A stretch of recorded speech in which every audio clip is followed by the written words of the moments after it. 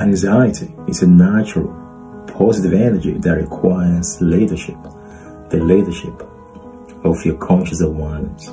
Anxiety is energy that is to be studied, embraced, and re-nurtured.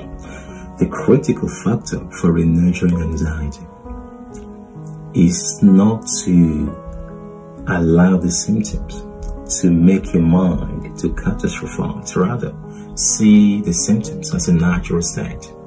Your body perceives a threat and is trying to activate your sympathetic nervous system to be able to restore you back to order.